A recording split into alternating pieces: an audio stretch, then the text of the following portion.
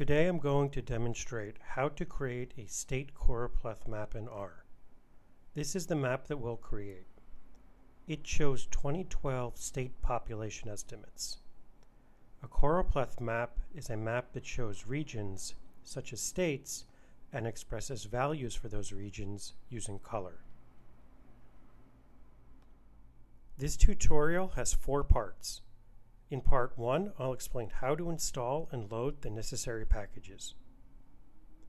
In part 2, I'll explain the data and functions we'll be using. In part 3, we'll make the maps. In part 4, I'll show you how to learn more.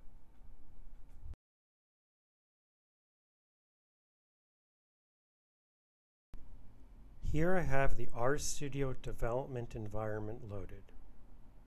We'll be using the Choropleth R and Choropleth R maps packages to make our maps. To install these packages, type install.packages Choropleth R maps.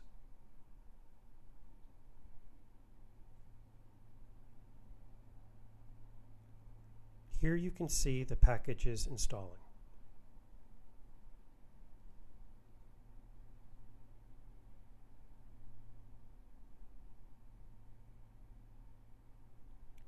When the installation is finished, you can see the packages present in the Packages window.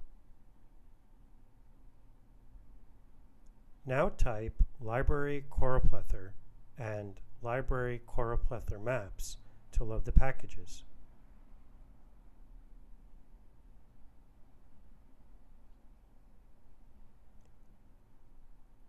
Now you can see that the packages are checked in the Packages window.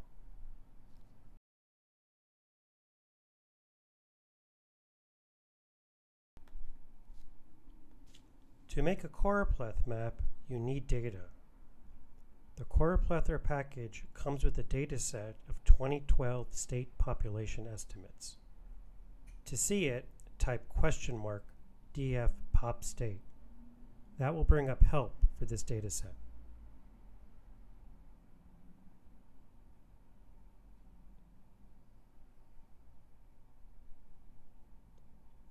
To load the dataset, type data df pop state. To see the first few elements of the dataset, type head df pop state. Now you can see the first few elements of the dataset. To make the map, we'll use the function state choropleth. Type $state choropleth to see the help file for this function.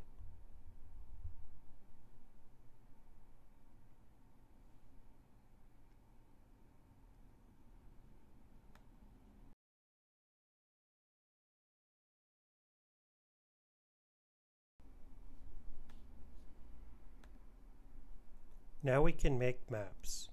Type state choropleth df pop state to make our first map.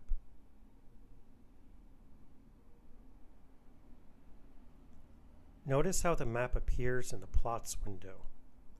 We can add a title and legend to our plot by using the title and legend parameters.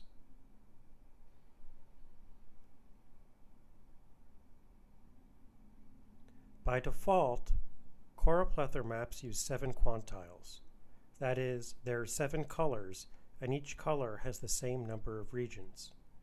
We can change the number of quantiles used with the numColors parameter.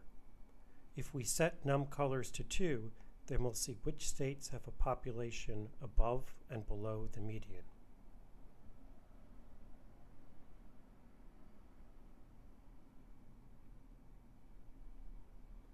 To use a continuous scale, set numColors to 1. This is useful for seeing outliers in the data. Here we can see that California and Texas have a population much larger than other states.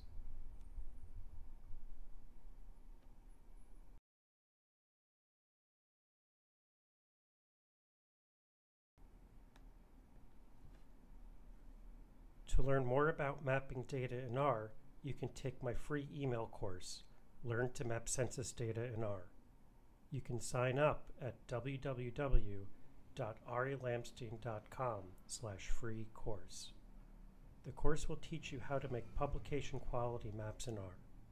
It has 5 easy lessons where you can learn to map states, counties, and zip codes. It will teach you how to map key statistics such as population, race, income, and more. In addition to that, it is completely free.